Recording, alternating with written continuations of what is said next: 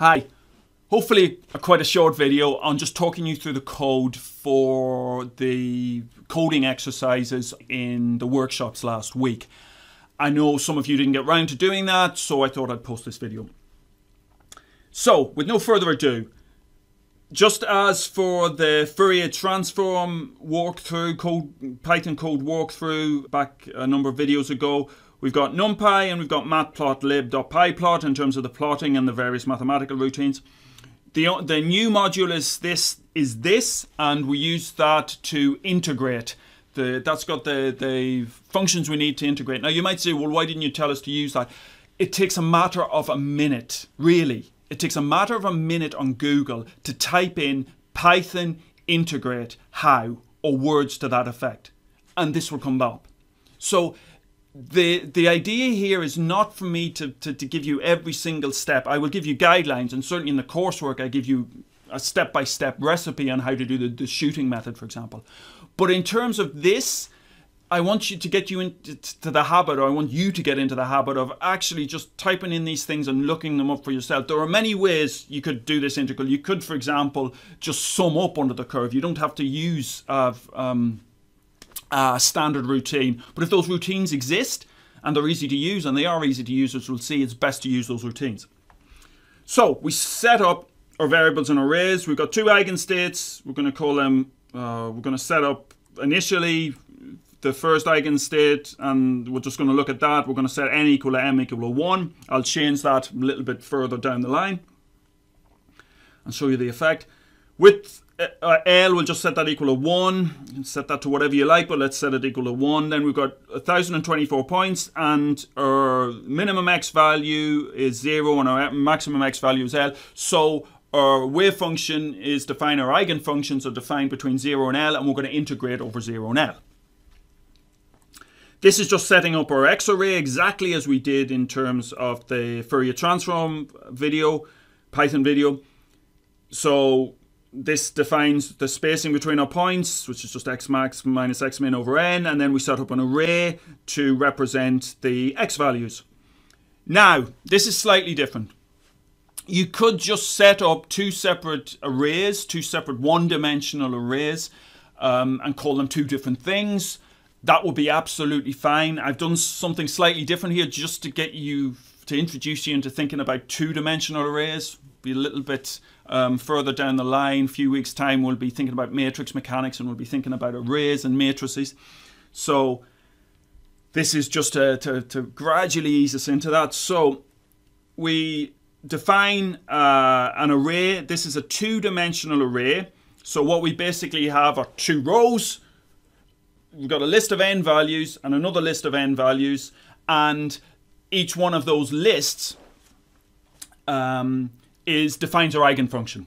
And so what we can do is you can refer to, because it's two-dimensional, we can refer to the first eigenfunction by using the index 0, and in the second eigenfunction by using the index 1. And each one of those has 1024 points, which is what the j index is. And now we're establishing what our functions look like.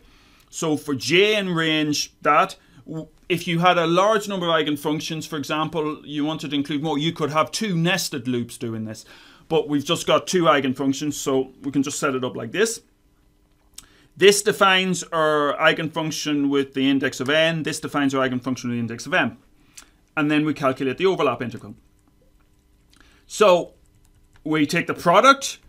So that product is defined in terms of the complex conjugate of one function multiplied by the other function, but given that these are real functions, the complex conjugate of a real function is just the real function. So we just multiply those functions together, and then the overlap integral is the integral of the product of those functions. And we use something called Simpson's rule, which is what the Simps thing is for, to define that, and that takes it takes a number of variables, but the two key ones and we need to use are this array, and Python is clever enough to realize that because this is an array and this is an array, Python knows that this is an array. Remember that each of these, so you might say, well, where's the j gone? But the important thing is by saying eigenfunction 0, that says I want you to use the list, use the array of 1024 values that we define for eigenfunction 0. And then for eigenfunction 1, similarly, it knows, Python's clever enough to know that what you mean is I want the row in the array that is associated with those 1024 values for eigenfunction 0 or eigenfunction 1. Then we calculate the overlap. So then the overlap integral, this overlap variable is, now this is a scalar, this is just a number, and that's the integration of the area under the product curve, basically. So in this case, it takes two arrays, the product, which is this, which is an array, and also the xvals, which is also an array. And that gives us a single value back, which is the value of the overlap integral. And then we just print that out. So the overlap integral for our first eigenfunction n and our second eigenfunction index m is given by the overlap. And all I've done here is just round that up to 2 decimal places, because otherwise Python by default prints out a ton of decimal places. And then I just plot everything. We've got 2 eigenfunctions, so I just, in principle, I could do this on 2 separate lines. It's just as easy to do it in 2 separate lines. I'm just offsetting those a little bit, just so we're spacing things out. And then the product is also plotted. So let's just run it. So for those 2, we're now looking for eigenfunctions n is equal to m is equal to 1. So this is the first eigenstate, this is the second this is the first eigenstate, this is the second eigenstate. The product looks like that. Everything's normalized. So what we would expect is, where's my window? That the overlap integral is 1. So what we mean by orthonormality. We've taken the product and we've integrated up, we find that's 1. Now let's change it to n not equal to m. Let's do that. Run it again.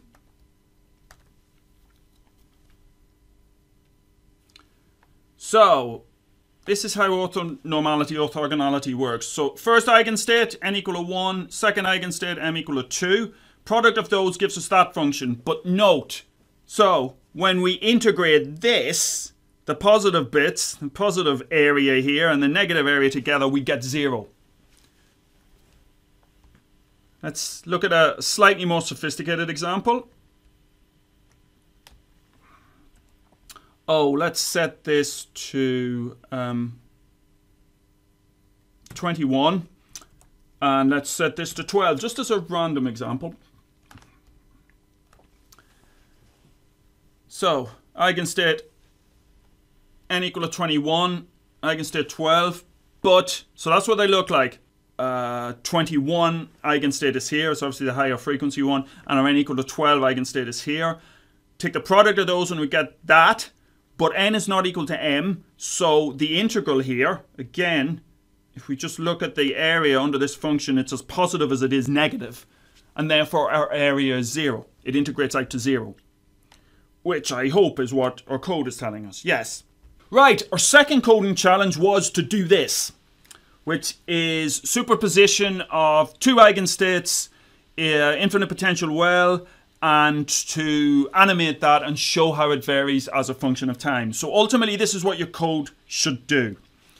A little bit more sophisticated and a little bit more involved than the previous example, but let me talk you through this. So, NumPy, as usual. I did say in the question that CMath was a very helpful module, and that basically allows us to handle complex numbers in Python. We have our matplotlib as standard. We also now need to, and again I mentioned this in the question itself, also need to import the animation module, and I pointed you towards a tutorial on how to do this. I've just used that tutorial myself, I must admit. And then also, again, just in terms of keeping everything normalized, I've also imported the same integration module as used in the last code. Okay, a few things are standard here. I'm sticking to 1024 points. I like 1024 points. Nice round integer power of 2. and set the well width equal to 1. And we're going to set a DT. We also need a time step in terms of how regularly we're updating this. I've set that to 0.1. You have to play around with that. Why did I set it to 0.1? Because I wanted to set it up in terms of a nice smooth animation and also not to overtask the computer. So there's no point getting it to calculate time steps which are 0.001, so it's so slow nothing happens. And also takes a long time to finish one cycle. So it's just a question of playing around with that experiment and a bit of trial and error. Okay, so then building on what I described for the last piece of code, we've now got a two-dimensional array, again with 1024 points, because we got two eigenstates, and we've got to take account of those two eigenstates. We've got an array. Now this time, however, it's not real. The array is not real value in the sense that it's not real valued. It's complex valued. So then we can say, then we tell Python that it's complex valued by putting in dtype is equal to complex. So it's exactly the same idea. Two arrays, two-dimensional array with eigenstate 0 and eigenstate 1, just as we had in the last piece of code. But now we have to tell Python, we want you to handle complex numbers. Now we could write all that complex number handling code ourselves if we were really masochistic, but there's no point reinventing the wheel. So we use Python's inbuilt, or at least via this module, this library, complex number functions. I've set this up. Now there are other ways of doing this. I've set it up so we've got our eigenstates, but I've also declared the starting state as well of the system, because we're going to evolve that starting state, so we need to have some way of setting that up in Python. So, but it's exactly the same idea. Two eigenstates. This is our sort of ongoing eigenstates. This is our starting eigenstate. Psi is again a complex array. But in this case, we've just got one wave function, one state of the system for every instant of time. So this just needs to be a one-dimensional array. And then also we've got a phase term. Now this is not a two-dimensional array. You'll notice that there's only one. I haven't got brackets here and then 1 and 1024. This is just an array, a 1D array with two values in it, which we're going to use for the phase, to define the phase. Okay, linspace again to define the x values. And we're going to define, first of all, define the eigenstates. So you're given in the question what the starting wave function is. There are two eigenstates. We've got the first eigenstate, so that's why I've got for n in range 0, 2. So we've got the first eigenstate, and because n is equal to 1 or n equal to 2 and the loop is going from 0 to 1, I've added 1 to n here. So the first eigenstate will be for n equal to 1, the second eigenstate will be n equal to 2. And then it's just defined really as we had in the previous example, except our starting factor here is not root 2 over L, it's root 1 over L as given in the question. So now we sum up those. We've defined our starting eigenstates, both of them. So we sum those together to get our wave function, which is what is here. Right, so that now we've set everything up. We're at time equal to 0. We've set everything up. We've got our wave function, x, t is equal to 0, as defined in the question. Now what we're going to do is going to evolve that. And remember, what we do to evolve that is that we take each one of those eigenstates and multiply it through by a phase factor, which is e to the minus I e t over h bar, where e is the energy eigenvalue associated with that particular eigenfunction. So in this case, we've got E1 and E2. And remember that E1 and E2 are related for the infinite potential well in that E2 is 4 times E1. So that means that E2 is going to evolve, is going to oscillate back and forth at 4 times the rate of E1, as I covered in one of the previous videos in terms of the animated web-based, browser-based simulation. I did the back in the box thing. Okay, so we set up a figure. I'm just going to call that fig, and we set up the title of that figure, time evolution of superposition states. A bit of a wordy title, it doesn't need to be that wordy. Now this is taken directly from the tutorial I pointed you towards. So we've got now a function, animate, and that function is, we pass it the value of t. And what we need to do, or at least the way I did this, there are other ways, and if you've got other solutions, I'd love to hear about them. But what I did was just clear the plot every time. Now that means when I clear the plot every time, I also have to redraw the axes, and that's, from some perspectives, slightly sloppy programming, but what I'm aiming for here is not the most efficient code, I must admit. I'm aiming for clarity in terms of that you can follow the steps. So if you've got a more efficient way of doing this, great. I'm trying to explain this without getting too tied up in the minutiae of Python programming. Let's put it that way. So what I do is clear the plot each time. But that's just a question of the animation. The real business end of what's going on is here. So we've got our phase factor, which is, remember we've got e to the minus I e t over h bar. Now I'm using units, setting our energy is equal to 1. Now you don't have to do that, but the problem is otherwise if you work with SI units, you're going to carry around very, very small numbers, and that's bad from a perspectives, particularly if you're working with very small numbers. Then then the finite precision of the computer in terms of the smallest value it can store can become an issue, particularly if you're squaring those and you get 10 to the minus 68 if you're taking a h bar squared off that order. So it's important to look for units, as I mentioned before, that are a little bit more tractable. And in this particular case, it's just a question of finding those units. What you want to do is really find the behavior of the system and the dynamics of the system in context of units that are easier to work with. So, and that's evolving in time. So t is the number of the frame in the animation. So if we want to animate this as a function of time, we've got to take t times delta t. And we've defined delta t up there. I've just noticed a mistake in this, in that this should be a negative there rather than a positive. I will fix that in the code I've uploaded. That it should, because our exponent is e to the minus I e t over h bar. So this should be, minus I means cos minus sine when we're defining our phase factor. So that should be a negative. In terms of the overall animation, you can play around with that. You'll see it doesn't make a great deal of difference in terms of the dynamics, apart from, in effect, we've reversed time. But we have got a complex phase factor.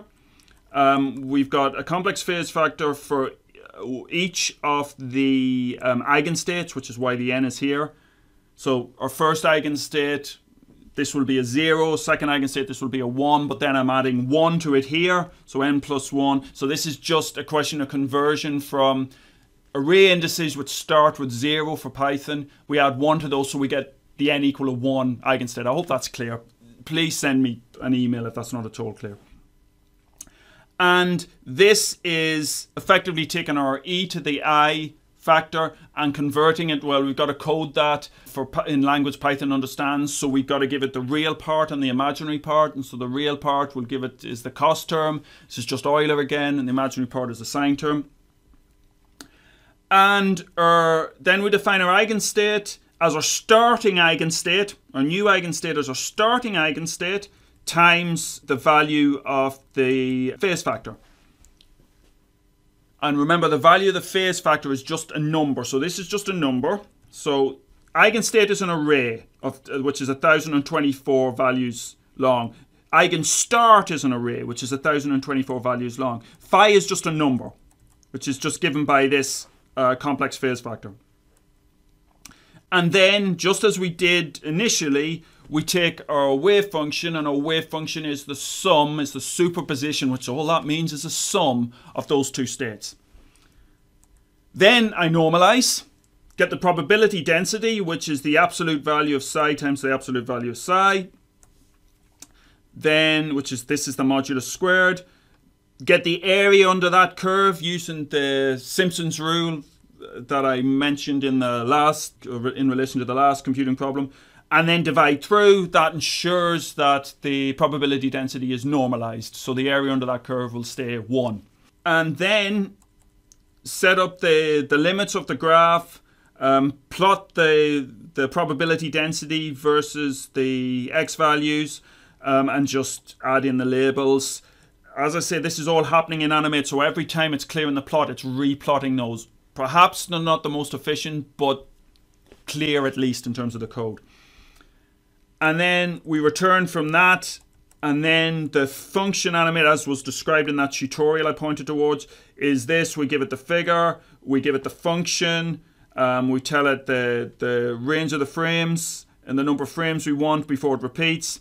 We tell it the interval between those frames, and then we set repeat is equal to true, and we show the plot. Then we run it, and notice that it bang in the center of the well.